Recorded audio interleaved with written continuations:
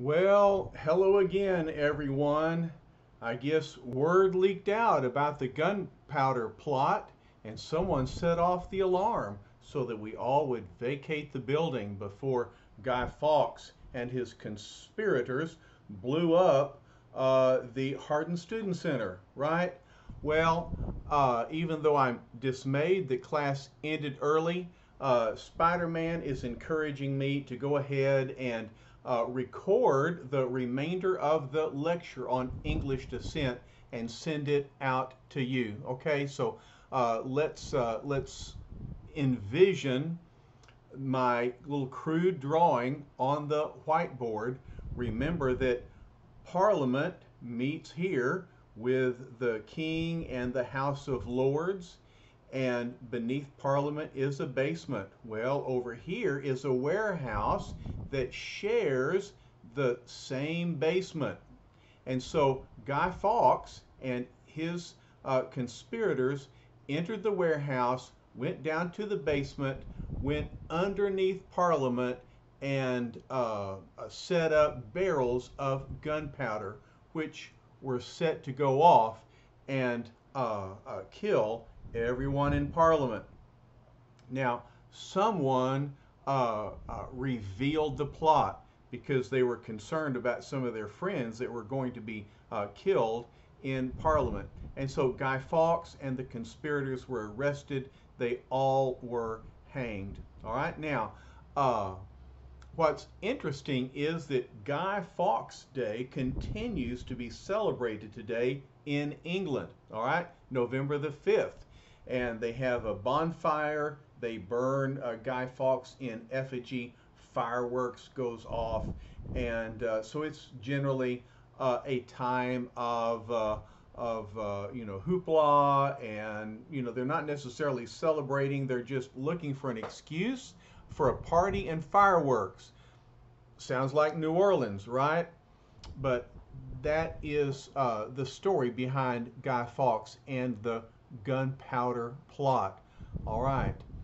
Um, let's. I'm going to bring up the PowerPoint now. Give me just a moment.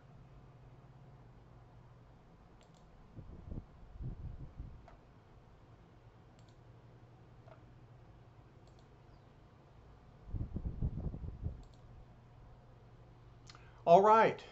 So here is the issue with Parliament. Parliament was necessary for the king to raise taxes. And Parliament is divided between the House of Lords and the House of Commons. And obviously, the Lords are the nobility, and the Commons are the more of the common people. And the House of Commons supported the Puritans. They opposed the idea of James' absolute monarchy. And so James had to rely upon the House of Lords, but resisted assembling Parliament because he feared that Parliament would reduce his divine right of kingship. All right, when James died, his son Charles I took the throne, and he continued his father's policies of absolute monarchy and rule without Parliament. And he pressed for control over religion. He pressed for uniformity of religious practices.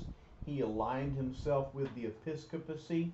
And so, like James, he realized that his rule was dependent upon the support of the Church of England. And so he was very oppressive toward the dissenters.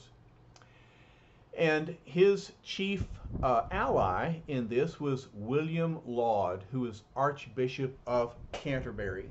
And he joined with Charles in insisting on conformity to the Book of Common Prayer. And he oppressed all the dissenters, Puritans, Presbyterians, Baptists, and Congregationalists. Well, ultimately, civil war brought an end to the rule of Charles and Laud. Um, the Scots invaded, okay, and Charles was forced to assemble the Parliament in order to raise the finances necessary to defend England. But Parliament eroded Charles's power until finally civil war erupted. The Parliament executed Archbishop Laud. The Parliament had its own pro-Puritan army, and they allied with the Scots and defeated the Royalist army. Okay, so the Civil War ended in favor of the Puritans.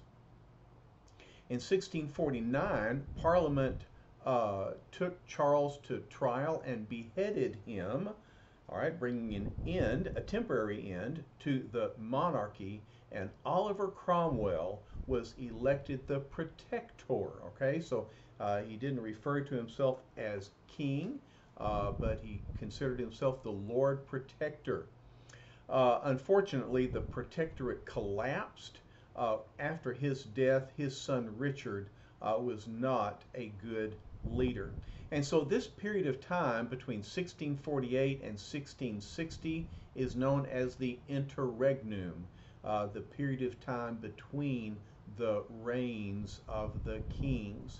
Well, during this interregnum, the Scots allied with English Parliament, and they called the Westminster Assembly, and that established the Reformed Church in the three kingdoms of the British Isles, England, Scotland, and Ireland.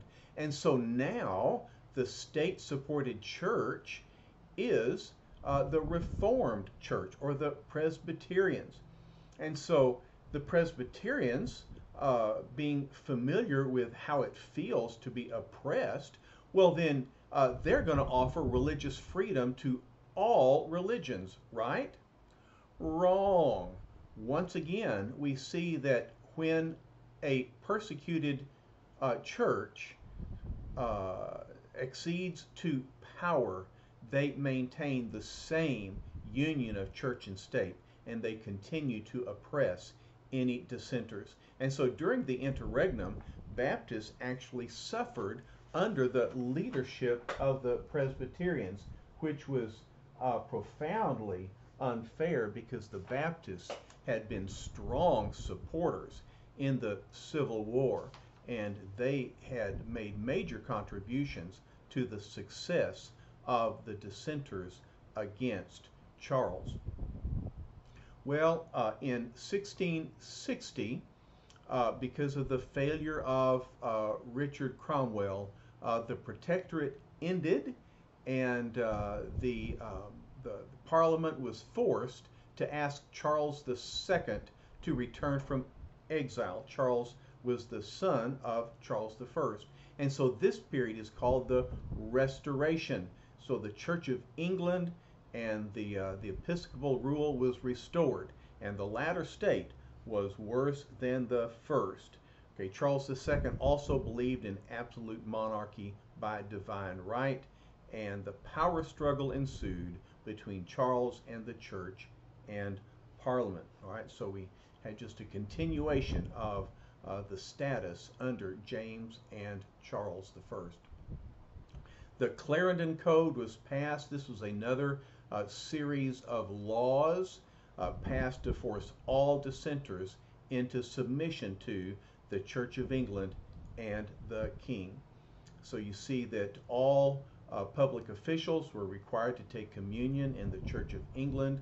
All ministers and teachers of the church had to give full assent to the Book of Common Prayer. Remember, their salaries were paid by the state. The Conventicle Act prohibited anyone from meeting for worship without the Book of Common Prayer. And so, of course, this would subject the separatists to serious repercussions. And dissenting ministers who were deposed from their position could not just open up another church, all right? They could not live within 5 miles of their previous congregation, so they were scattered so that they could not resume their worship meetings. I want to mention, since we're talking about separatists, I neglected earlier to emphasize that the founder of the separatists was named Robert Brown. And in fact, often the separatists were referred to as Brownists because they were followers of Robert Brown. So here are some of the results of persecution, and you're going to want to learn at least a couple of these. As always, severe persecution weeded out the nominal dissenters and purified and strengthened those who remained, so that they had a strong witness in the face of persecution. They had a strong witness that they were willing to endure persecution for their faith. And persecution forced the dissenters to cooperate with each other, to share ministers and other resources, because they were stretched thin through fines and imprisonments. And so, look at this. Dissent made Baptists more respectable, all right? The Presbyterians had looked down on the other dissenters when they were in charge, but now they also are persecuted. And so they demonstrated more affinity with Baptists and Congregationalists. Now, sadly, the dissenters were weakened because their resources were drained through this long period, almost 30 years after the Restoration. The dissenters struggled, and ultimately this struggle led to a fortress mentality. Simply surviving was a monumental task for the persecuted dissenters. Well, when Charles II died, his brother James II, another son of Charles I, James II became king. Well, he openly favored Roman Catholicism, okay? And he was opposed by the Church of England, the aristocrats in particular, but also the church leaders, all right? So, and the dissenters opposed him. All political figures opposed him. All right, so they were fearful that James II would attempt to return England to the Catholic Church, just as Mary had done, all right? And so everyone was opposed to James and forced his deposition, okay? And so then they invited his daughter Mary and her husband William III to come and rule England. Mary was James's daughter. William was the leading defender of Protestantism in Europe, and so they brought about what's known as the Glorious Revolution. Glorious because there was no bloodshed, no civil war. They simply deposed James II and brought about the end of persecution of dissenters. They passed the Act of Toleration in 1689, okay?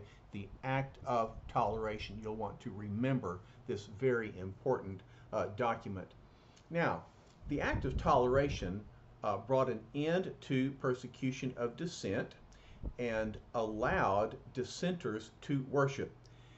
Nonetheless, it still endorsed the Church of England. And dissenters were legal only if they were Trinitarian. All right, so any anti-Trinitarian sect was forbidden. But Trinitarian dissenters were allowed to worship if they pledged loyalty to the monarch. And again, they were willing to do this. It's not that they were opposed to the monarchy. They were opposed to the monarch's suppression of dissent and the forcing of conscience. So they had to pledge loyalty to the monarch. The ministers had to assent to the 39 Articles of the Church of England. Now, there were some exceptions because Baptists would not assent to allegiance to the bishops because they had their own pastors, nor would they agree to infant baptism. And so Baptists had to assent to only 37 and a half articles.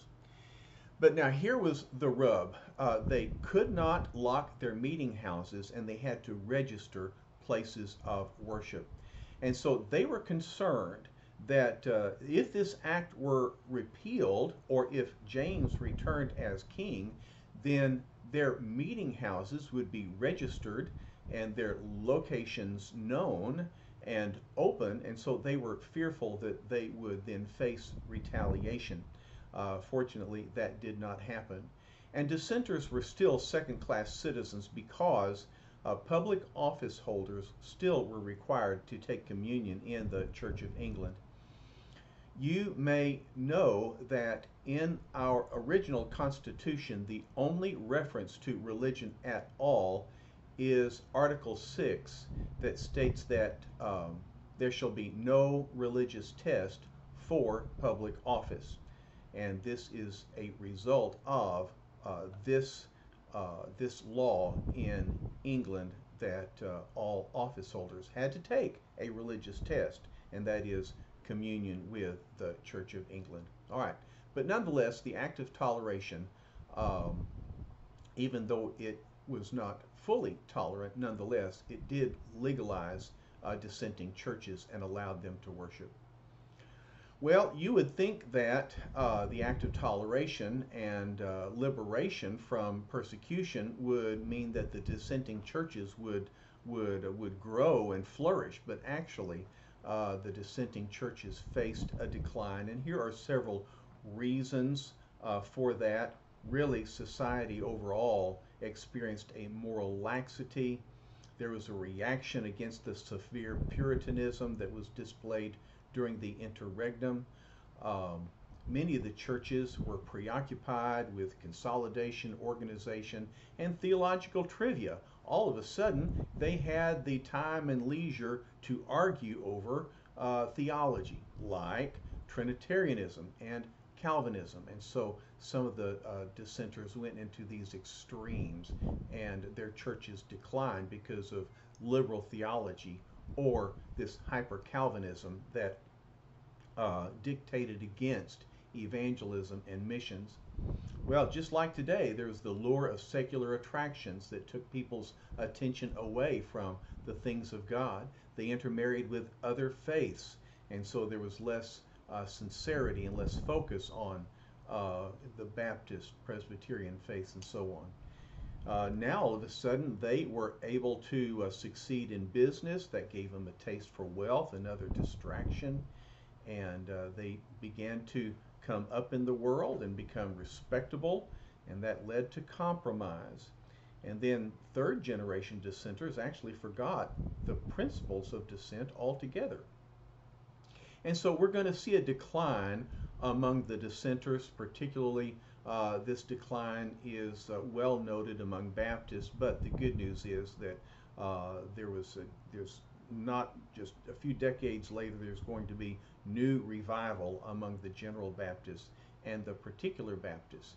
And those students who are dually enrolled in Baptist Heritage are about to learn about the decline and the revival among Baptists. All right, well, thank you for your attention to this Snagit presentation of the lecture that we missed today. I'm sorry, we're already behind, and so I couldn't just make this up later on. So I want everyone to listen to this, and we've got a new keyword, King Jimmy. All right. So in honor of our two kings by the name of James, King Jimmy is the key word for our Snagit document. All right. Thank y'all for listening. Spider-Man and I say so long, and I will see you on Thursday. Okay? Bye-bye.